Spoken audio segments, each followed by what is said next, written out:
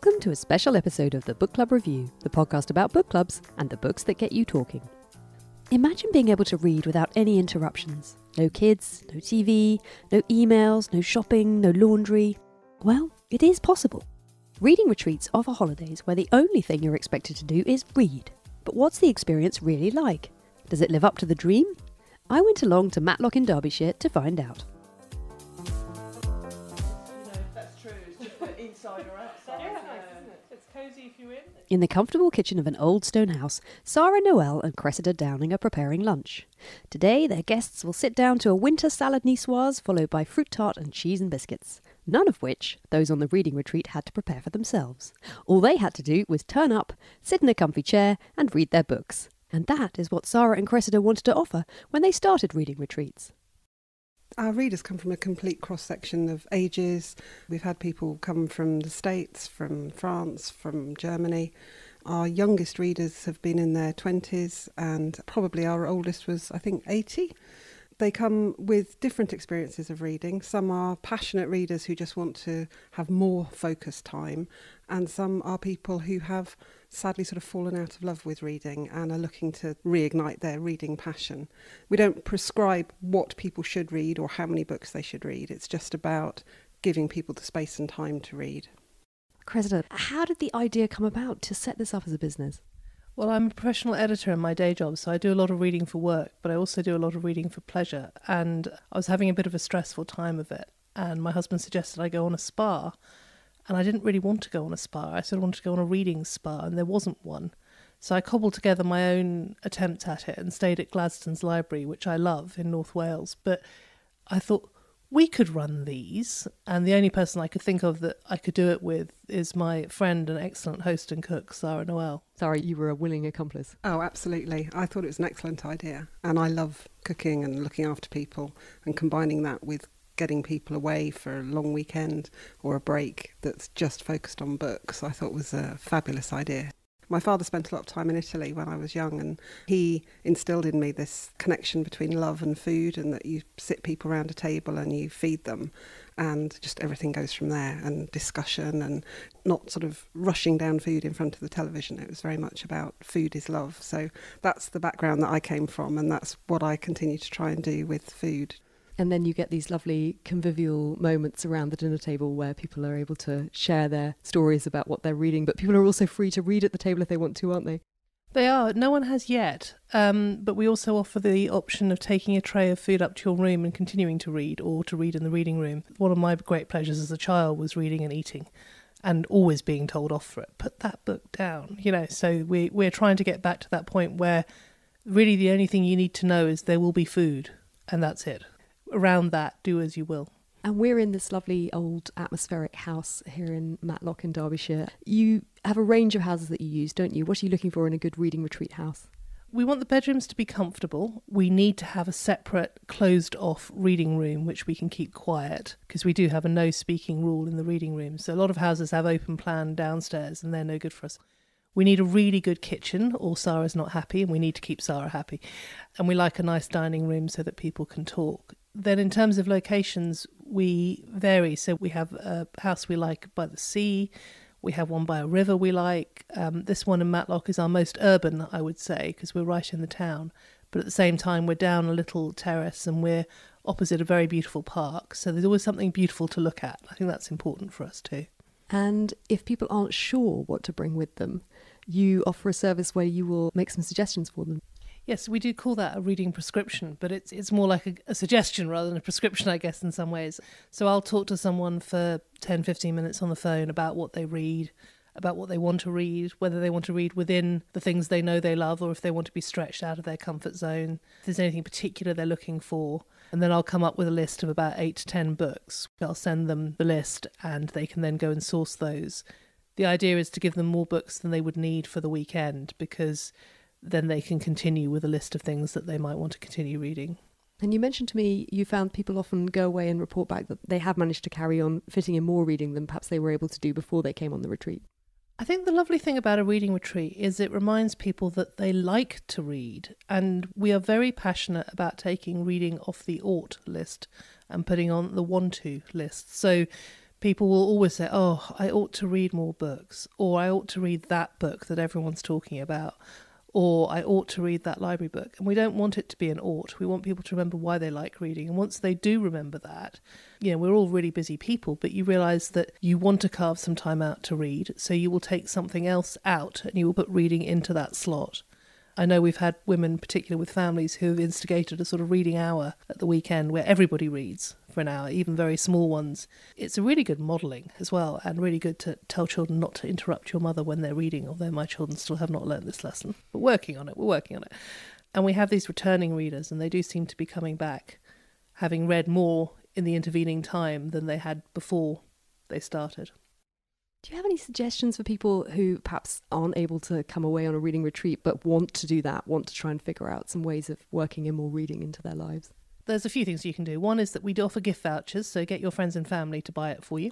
The second option is to block out a day and tell everybody you're away or doing your tax return or something that they think is worthwhile, because people tend to think they can interrupt readers. Get in food that you don't have to cook. It won't be as good as Sarah's food, but you can do your best. Get a nice blanket together because it gets chilly if you sit in one place at a time. And get some new books, because by new I mean from the charity shop, from the library, wherever you get your books from. Because that pile of books you've been meaning to read has a sort of slight taint to it and won't feel good to get stuck into. That will feel more like the oughts. So make sure there's something you want to start with that you're really excited by, or an old favourite, or something you're comfortable with. And make sure you've got good light, make sure your glasses are up to date, and curl up and ignore everybody. And you sort of are surrounded by books here at the retreats. You're obviously thinking about books when you're between the retreats, and I'm sure you're both very keen readers yourselves. Do you have any suggestions? What sort of things that you've read recently that you've really loved that maybe would be good for a book club? Sarah? The book that I was most taken with recently was The Seven Deaths of Evelyn, Hardcastle by Stuart Turton. An incredibly complex book, but just absolutely mesmerising. And one of the other lovely things about being on the retreat was that we had dinner with an author last night, Sarah Ward, crime writer, who is a local author, and her books are set in this area. What are you thinking when you're trying to figure out an author to come along and what's going to work and how that's going to fit into the mix? We encourage authors to come along and talk about their reading rather than come and tell us about the books that they've written or are writing. And that has worked so well, sharing what their inspirations have been, books that have influenced their writing. We've had authors who've come along and talked about a book for each decade of their life. We've also had an author who came along and talked about books that have got her through difficult periods in her life, books that have supported or reassured or been uplifting at difficult times. We want authors to share their love of reading. That's the main thing. And we've had a complete cross-section from crime and romance, literary authors. We try to find someone who's local as well, particularly if they've written about the location where we are holding the retreat. One of our authors taught us all how to pick locks, so you never quite know what you're going to get on a reading retreat. Cressy, what books have come to mind for you? The Western Wind by Samantha Harvey, which I think is a stunning book. And I don't think the cover reflects what it is, interestingly, because I picked it up thinking it was a medieval mystery story. And yeah, I guess you could say that. But it's a really interesting, literary, immersive book that really moved me. And it's set in Somerset, which is actually where one of our retreats was earlier in the year. I'm hoping maybe we can get her to come along to a reading retreat. That would be lovely. Of course, I had the strictest of intentions just to immerse myself in my books, but I couldn't be there without asking my fellow readers what they had in their stacks, and luckily, they were willing to indulge me. Here's Annie Persek and Sheila Anderson. It turns out that Annie is an old hand at reading retreats. It's actually my 7th retreat. I was on the pilot retreat and have come back as often as possible since then. So what was it about that first one that you loved and has kept you coming back again and again? I think when I describe it to people, they seem to find it a bit ridiculous to pay money to come away to read when I read a lot anyway. But it's just giving yourself permission to do nothing else than read. And also the hospitality of Cressy and Sarah is just so amazing, and the food is incredible and everything is laid on, and it's just so incredibly relaxing. Unlike me, you probably have quite a good sense of how many books you're going to get through in 3 days. What's that stack that you've brought with you there? How many have you got? I've brought 6. I usually get through 4 or 5, but I like to have a buffer in case there's a dud in there somewhere. This time around, I'm alternating literary and fantasy because they're my 2 main genres, but I've got quite a range within that, I think. Did you want to just quickly run us through the titles so people know? I'm sure people are dying to know what you've brought. Sure. I have A Gentleman in Moscow by Amor Towles, A Darker Shade of Magic by V.E. Schwab, and I haven't read any of hers, but lots of people have recommended them to me. Sofia Khan is Not Obliged by Aisha Malik, which I've heard a lot about and has been on my list for a long time. Rosewater by Tade Thompson, that I actually got at a workshop run by the author, so that's signed, and I'm looking forward to giving that one a try. Belonging by Sinha, and Among Others by Jo Walton. Fantastic. Well, I'm very much looking forward to coming back to you at the end of the retreat and finding out how you got on and what you thought of those. Sheila, if I can turn to you. So this is your first retreat. Yes, I've just retired and I wanted to do something to mark the occasion, and I thought what better than just to come away and be looked after and indulged and just be able to read and read and read. And I want to see if I can recapture the ability to kind of read continuously, rather than reading, breaking off, coming back, scan reading. So it's a bit of an experiment as well. And here am I immediately distracting you with my podcast microphone and my interviews. And tell us what you've brought in your stack. I have Julian Barnes, The Only Story. I love Julian Barnes. I think he just writes beautifully. I love the kind of lyrical way he writes, and I like the emotion in his more recent writing. So I'm looking forward to reading that. It's only a small book, but I think I need to take time to read it and really kind of absorb it. I've got a book by Alice Castle called Revenge on the Rye. This is about a Miss Marple of southeast London. I live in southeast London and I live right near Peckham Rye. She's a local author and I just like supporting local authors. I quite like the crime genre. I have Washington Black by Edugyan. I read... it's a story about blues singers under the Nazi regime. Again, she writes beautifully, and she writes particularly about the black experience, and I just find her work kind of really moving and really quite challenging at times as well. And this is about Washington Black as a slave boy. I've got Val McDermid, Broken Ground, again crime genre. DC Charles, I love the way she writes about women, and I love listening to her as well. So I'm looking forward to getting to grips with that. And then I've got A Boy in Winter by Rachel Seiffert. Again, she writes kind of really powerfully about Nazi experience, the Jewish experience. And again, that's something I'm kind of really interested in, have been interested in professionally as well as personally. So I'm really looking forward to reading that. So a real kind of mixed bag of stuff. So good. Yeah, really, really. But you're saying about things building is, again, you start with that and you think, oh, okay. Day 2, and on a typically damp English June day when those cosy blankets were needed and the fire was crackling in the reading room hearth, we were all making good progress on our books. That evening, over the usual sumptuous dinner, we were joined by local author Sarah Ward, whose crime novels featuring Detective Connie Childs are set in the Derbyshire Peak District.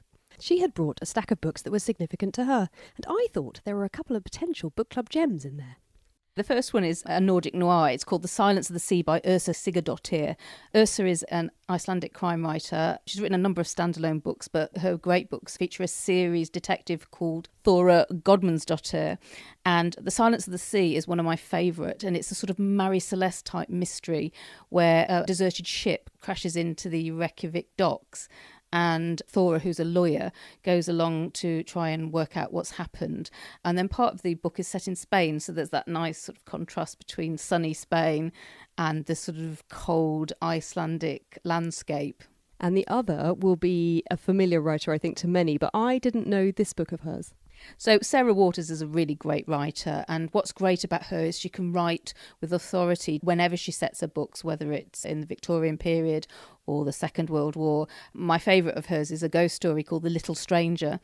It's an example of how ghost stories, which are usually, particularly in the short story form, can be expanded out to a novel, in particular when you're talking about other issues, other interests and so on. The Little Stranger is set around a house, which is always a great place to house a ghost story, but it also deals with social issues, the decline of English families after the First World War, and sort of changing times and how people have to come to terms with different time periods and the sort of moving through the modern age. It's now the end of day 3 of the reading retreat, and I am here with Annie again. Annie, how have you got on with your books? Well, I'm coming to the end of book 3 for the weekend, which is actually a low completion rate for me based on past experience. But I have very much enjoyed all 3, which is great. And they've been very, very different books, which I also like.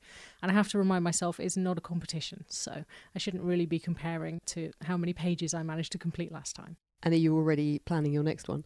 Yes, well, I still have another few in my bag that I brought with me, so I know which one I'm going to be starting on the train tomorrow morning. And you sort of organised your books, didn't you? You had them in quite a specific order that you wanted to read. Do you always do that with your reading retreat books? I do. It's kind of part of the ritual of looking forward to a reading retreat. You know, a few weeks beforehand, I'll be setting aside books and figuring out which ones I can get from the library to coincide and working out what order I'm going to put them in. It doesn't always follow through. You know, I will get here and suddenly think, oh, actually, I'd rather read this one. But it is kind of part of the enjoyment for me to kind of put together my list. Anticipation is definitely part of it.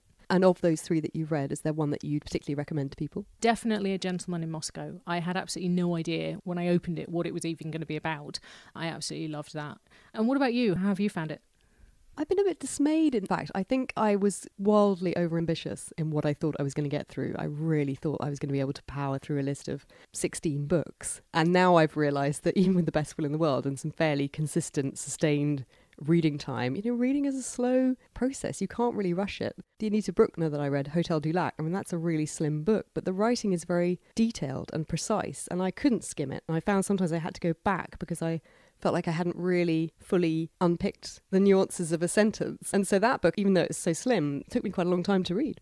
I think one thing I have learnt, this being my 7th reading retreat, is that it's all about learning to relax into it and not worry about how many pages you're getting through and how long it is till lunch and how much you can actually get through during that time, and just enjoy sinking into a book and really being immersed in it. Sheila, I've lured you away from the dining table to find out how you got on with your books. I've got on really very well, I think. I've probably read 3 books. I've read 2 completely, and I've read half of 2 other books, because I've found that I quite like having different books on the go at the same time. So it's been really interesting to discover my reading habits and reading patterns. And do you think, will there be anything to sort of take away with you from this experience that might then change your reading life a little bit when you go back home? I think I've rediscovered the joy of sitting and reading without allowing myself to be distracted. I found the first day we were here, there were moments where my brain wanted me to be somewhere else or do something else. The kind of environment that's provided here almost forces you back to reading. And today I've absolutely loved it. And I've really enjoyed just sitting in different places reading. That's been absolutely wonderful. It's nice, isn't it, having options for places that you can go. The houses are big enough, aren't they, that you could choose which room you're going to be in. Yes, it is. And I think that's one of the really clever things about the way this setup is. You've kind of got the freedom to pretty much do what you want, but then you've got little spaces where you can go and sit. So, I've sat in the quiet reading room today because it was a lovely day. I went and sat across in the park for a little bit. I've sat in my room. In a way, perhaps that's given the slight distraction that I've needed as well. And do you think I might ever bump into you at another one? Do you think you'll come again? Oh, I think probably. Yeah, I think they might be a bit addictive. I think it might become an annual fix. Well, that was the end of my time at the reading retreat. I did really enjoy it, although as I mentioned I was wildly overambitious about what I'd be able to read in the time, and the dream for me would have been to have had one more day. I did manage to read 4 books though. Hotel du Lac by Anita Brookner, which I heartily recommend and think would make for a fantastic book club book. There by Tommy Orange, which I thought was good but flawed, so probably also quite a good one for book club. It's an of-the-moment tale of the urban Native American community in Oakland, California, and was one of Barack Obama's best books of 2018. I also read Bad Blood by John Carreyrou, which is my book club's next read, a non-fiction page-turner telling the story of billion-dollar Silicon Valley blood testing company Theranos. And finally, Asymmetry by Lisa Halliday, a debut novel told in 3 compelling sections that gradually reveal themselves to be linked. That's the one that intrigued me the most. I'm still thinking about it, and another one that I think would be great for book club. To hear more about them, look out for our next bookshelf show, where I'll discuss them all with Laura and find out what she's been reading while I've been away. You can find out more about reading retreats at their website readingretreat.co.uk. They're also on Facebook and Twitter at Retreat and Read. That's all for this special episode of the Book Club Review on Retreat. If you'd like to see what we're up to between episodes, follow us on Instagram or Facebook at Book Club Review Podcast, on Twitter at Book Club RVW Pod, or email thebookclubreview@gmail.com. And if you're not already, subscribe to us wherever you get your podcasts and never miss an episode. Go on, we've got some good stuff coming up. But for now, thanks for listening and happy reading.